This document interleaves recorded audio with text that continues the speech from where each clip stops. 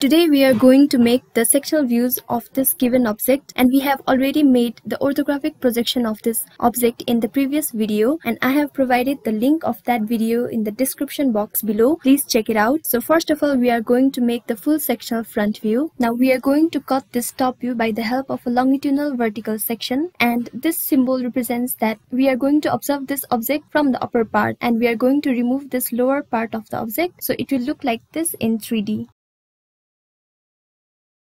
We can see that this part, which is gray in color, that is 1, 2, 3, 4, 5, 6, 7, 8, this part has been touched by our section plane, so we should hatch this section in our front view, but the other parts hasn't been touched by our section plane because this part is a hole which is generated from this circular part, so we should hatch this numbered part, that is 1, 2, 3, 4, 5, 6, 7, 8. This part should be hatched in our front view. We can clearly see from the top view that this part is a hole, and there is also a slight cut in this part, so our section plane hasn't touched any parts from this part to this part, so nothing will be hatched in these parts, but our section plane has touched from this part to this part, so we should hatch these sections only. And we can also see that this part, which is hole from the semicircular part, that we can see from this side view, so this part is also a hole, so we do not need to hatch this part as well. So we need to hatch only those parts which has been touched by our section plane. Now I'm going to convert this and this hidden line into the solid line. We won't be able to see this hidden line from the interior view like this,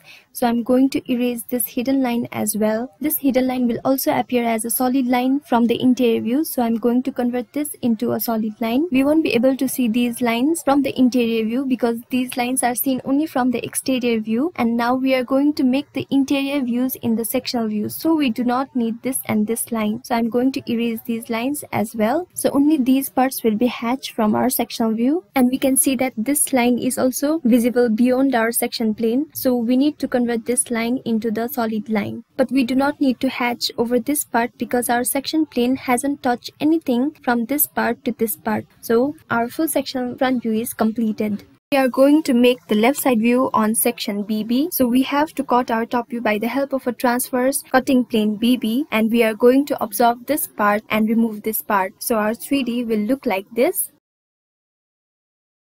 Our cutting plane has touched this part and this part of the cylinder, and these two parts resembles the rectangle, that is this part and this part. So we need to hatch only these two rectangles, and we can clearly see this in our 3D view. So first of all, I'm converting these two hidden lines into the solid line, and we are observing this part, and we have already removed this part, so we cannot see this cut part in our 3D view, so we won't be able to see these two hidden lines coming from the cut part. So I'm going to erase these two hidden lines in our side view. Similarly, this rectangular part and the semicircular part is visible only from our exterior view, but we are going to make the interior view in our section view, so we won't be able to see this rectangular part and the semicircular part, so we need to erase these two parts as well, like this. Now we need to hatch this rectangle and this rectangular part in our side view like this. In this way we have completed our sectional left side view on the section BB.